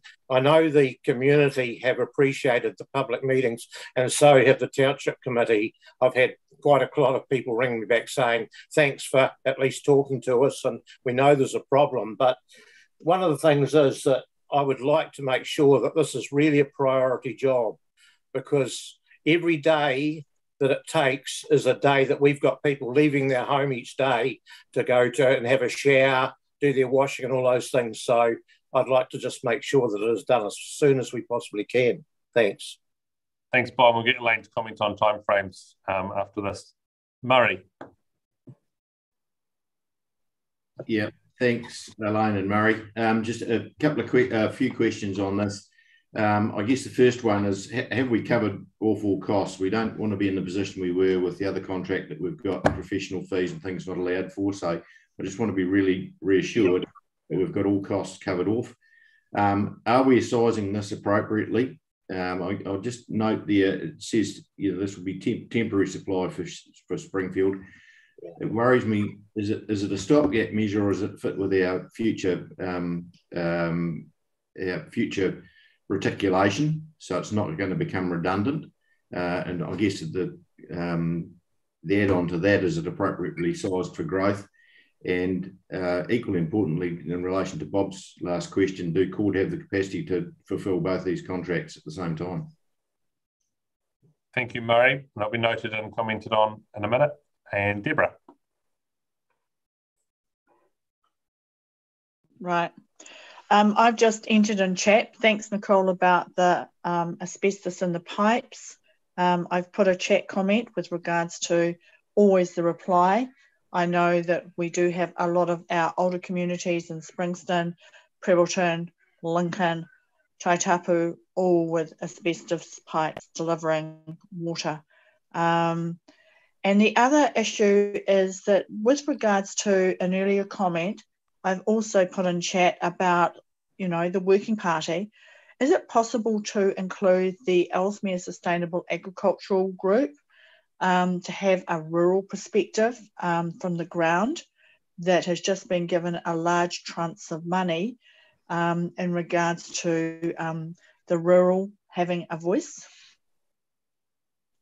Thanks, Deborah, for raising that. They'll certainly be one of the groups that we connect with and work with. At the moment, it's thinking about how Council and Runanga set up the scope in terms of reference around what the One Water strategy actually does and delivers, but certainly sustainable agriculture, Ellesmere Sustainable Agriculture will be a key part of the discussion and what we land for that One Water strategy. Shane. Man, T-shirt sales will be up.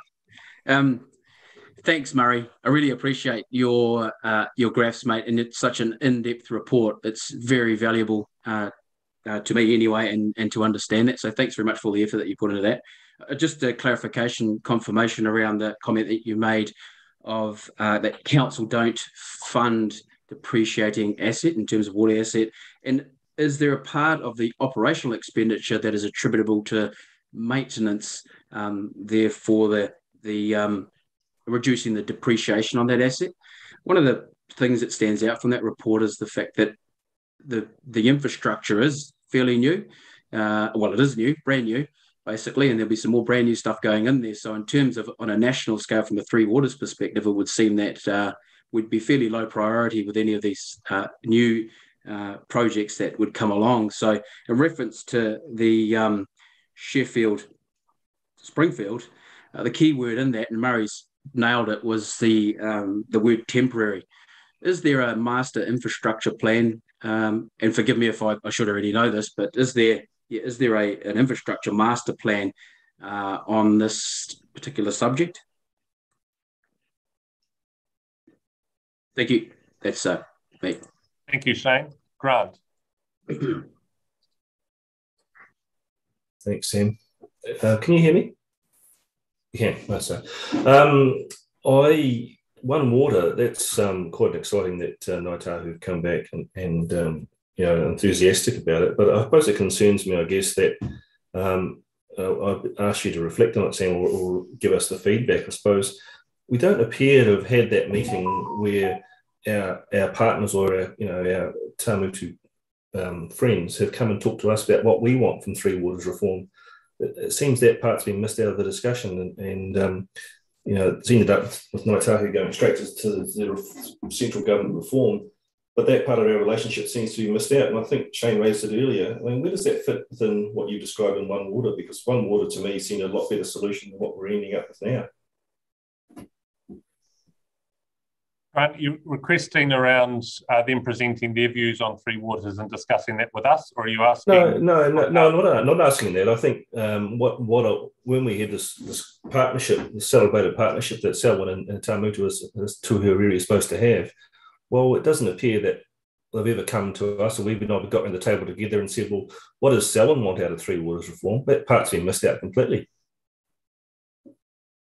Yeah, I agree. And I think that's where there hasn't been a discussion or a joined up way of thinking where we come to. And I see this One Water piece as helping identify and rectify that. Yeah, that's well raised. Because it seems that perhaps in the absence of us having that meeting, they've gone straight to this mega entity, whereas we had a potential solution, which was a catchment-based approach, which probably never got past the starting gate because it wasn't put to that debate table, was it? The regional work was originally the regional work or sub-regional work to begin with. The Mayoral Forum worked with Ngāi Tahu to try and understand what a Canterbury or a sub-region piece of Canterbury might look like. And that was a report that was circulated to us probably 2 years ago now. So they were involved in that initial work, but it was on a I guess what I'm saying, Sam, I would challenge that assertion. The Mayoral Forum is not Selwyn. Selwyn is 10 councillors and a mayor sitting around a table. Selwyn is not a Mayoral Forum. And that's the challenge we've got in front of us, is that we're having a subset making decisions for Selwyn when it's not Selwyn, is it? Yeah, and agree, that's what I'm saying. It was a regional discussion, not really down to the level that we're at as a district. Yeah. Grant, are you happy that it'll be covered though through this One Waters work moving forward, that actually the understanding going both ways is going to be enhanced? Well, look, I don't want to relitigate last week's decision. I know that's been lost, but I reiterate my position that I feel a great opportunity has been lost for Selwyn, but that's not relitigated. It's just got to move on. But I certainly feel that that assertion that our partners are really keen on One Water now seems to fly in the face of the fact that we had an opportunity to have something better for Selwyn. So, and we've missed that consultation. That never happened. Okay, thank you for that. I'll come back to Murray and Elaine to comment on the questions and comments that were raised before. And I just suggest that on our recommendations, we've got that we received the report, that we approve Nicole and add a B, that we improve councillors Nicole Reid, Sophie McInnes, Murray England and the Mayor to be appointed as STC reps on the One Water strategy, which will just confirmed with our Runanga reps that we've made progress around that. So Murray and Elaine, I'll hand to you. I've written down some notes, so perhaps I'll rattle through, and then where I get stuck, I'll lean on Elaine to help fill in the gaps. So in terms of the first one was about traffic management for the pipeline, if we can minimise that disruption. I suppose if we have a balance. We want to get the pipeline installed as fast as we can, but we also want to limit disruption. So we take that on board. Councillor Alexander will do our best in that regard, but we do also want to get the pipe up there as fast as we can. Electricity cost to pump. Yep, that comes under the district-wide rate. You could argue that we've spent less on electricity than we perhaps would have done if the summer was a bit hotter. But also to reiterate, this is a temporary option, so we're not looking at continuously pumping water up for the next 50 years. This is something that we're trying to get through now to provide relief for the Springfield community. So I'm just going in order of the councillors' comments here. In terms of AC pipe, council has around about 3% of its network in specialist cement pipe, so it's a very small amount. It's probably actually less than that now because we have been targeting specialist pipe renewals over the last couple of years, and probably by the end of next financial year, there'll be no more AC pipe in Rolleston or Prebbleton. So that's sort of covering Deborah's comments. AC pipe in itself is not necessarily a bad thing. The pipe can actually perform quite well. However, just the way it's jointed and a few other issues which will be coming up now, we have made the strategic decision to fast track the replacement of that. So to reiterate, less than 3% of our network is AC pipe. It's all modern materials now. Springfield priority job. Elaine, do you want to talk about the timeframes for that pipeline? Yeah, absolutely. You might need to mute, Murray. So absolutely, the Springfield-Sheffield connection would be a priority job.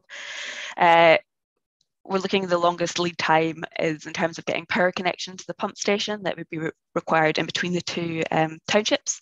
And so we're kind of bound by the timeframes for that, but in terms of getting the pipe order and the work itself, that should be relatively quick, which also slightly comes into the road closure query, just in the fact that it's a different methodology compared to what they're doing on Pines to Darfield.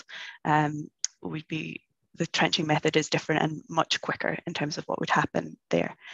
So we'd be mole ploughing in rather than open trenching for this connection. So once the pipe order's in, we have pipe to hand to stock that we can use to start the project. So we're looking at almost being able to start immediately with the hopes that it should be up and running by July. In terms of cords capacity? So a lot of the work would be done by a local subcontractor who has the capacity to start immediately, and then the mechanical work that's already been agreed and CORD have capacity and they know that this is a priority job. Perfect. In terms of the long term, is it the right size pipe? Are we putting in a solution that will suit us into the future? Springfield has potential to grow, and will grow to an extent that that pipeline won't be able to provide the full capacity of water up to that supply. And that's also balanced on the fact that, well, actually, the Sheffield water supply consent also would not be able to provide that water up to that capacity and takes water from a sensitive environment. So the long-term solution is not to pump Sheffield water up to Springfield. The long-term solution is likely to be a membrane filtration plant at Springfield. The pipe, however, is of capacity which it could fully supply the Sheffield supply into the future, including growth from Springfield. So we can supply growth development from Springfield down through to Sheffield, and of course that works in our favour in terms of gravity and electricity costs. I think the blueprint will also speak into this sort of matter into the future as in addition. The Ellesmere Rural Agricultural Group, yep, for sure, they'll be definitely a key stakeholder to talk to, along with ECAN, the Zone Committee, and other such organisations. Money on OPEX, just on that depreciation and not fully funding it.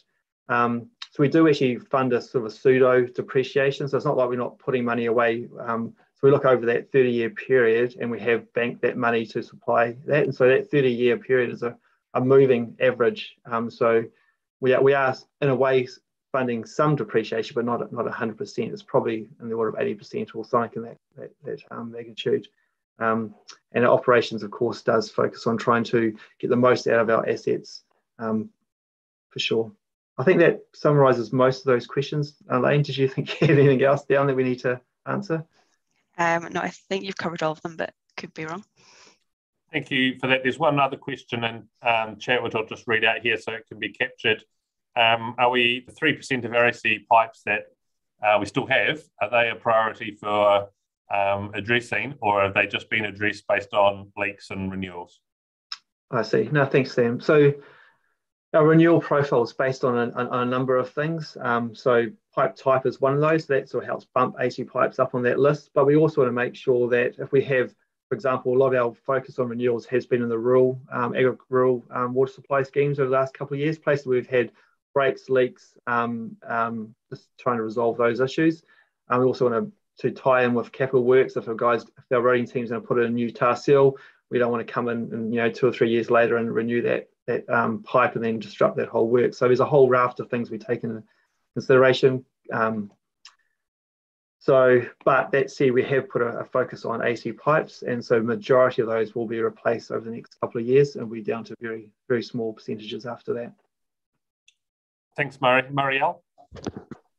Yeah, just the one remaining one was, have we covered all aspects of costs involved? I'm just thinking specifically around the Darfield pipeline of professional fees, which came back to bite us later. Lane, do you have a comment on that? Yeah, so in the number presented in the report, there is a contingency in there to allow for any additional professional fees that we could need. And I think we're quite comfortable that that number will cover it. Thank you. Grant. I think there was a question asked which hasn't been answered yet. This is regarded as a temporary solution. How far away is the permanent solution? So if we're spending 1.2 million, is it for 1 year, 2 years, 3 years solution until we get the final solution? What's the cost benefit analysis here? Yeah, so there's money that's been budgeted in the annual plan for next financial year to construct that membrane treatment system. We're of course looking at all options, and if we find a magical source of fresh water that's close by that we can use instead, then we'll of course go that way. But that source of water hasn't yet presented itself. So the time frame for a membrane, I imagine it's from this date, it's probably 1.5 years away to bring up into operation. But Elaine, you may have something more specific than that. No, you're right there, Murray. It'd be about that time frame. I guess I was concerned about what, the obsolescence, but you've assured me that there's a possibility of actually supplying the water back to Sheffield, which at least gives you we're not wasting money. Yep, no, that is correct. Thank you for those answers and the conversation that we've had so far. So there's three things to move. One is that we receive the report. Secondly, that we approve Nicole, Sophie, Murray, England and the Mayor to the One Waikirikiri Water Working Group. And 3, that we approve staff to negotiate and award the Sheffield to Springfield water supply connection. As mover and seconder, Mark, you're moving. Seconder, Bob, thank you. All those in favour, please raise your hands. Anyone against, please speak up now. Jenny, that's in favour, yeah? Declare it carried. Thank you, Elaine and Murray, that's great. Yes, I was in favour, Sam. Sorry, the hand must have been a bit slow. That's right, it's just the video feed, all good. Next up, we've got private plan change 75. It's on page 276 of today's agenda. And today we have Jocelyn, I see, joining us. Jocelyn, if you'd like to talk us through the report. So this, good morning, good afternoon. Plan change 75 was a rezoning request, private plan change within Rolleston. It's gone through the required processes under the Resource Management Act, and the Commissioner has provided us, Council, with a recommendation, which is before you to consider to make a decision on the plan change. Plan change 75 is on the Lincoln-Rolleston Road.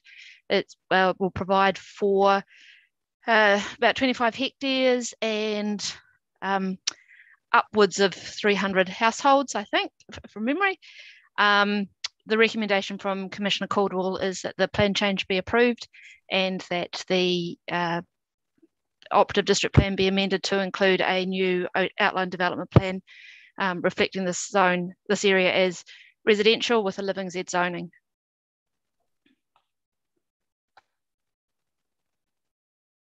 Any questions or a mover and seconder for this? Move Murray Lemon, seconded Sophie, thank you.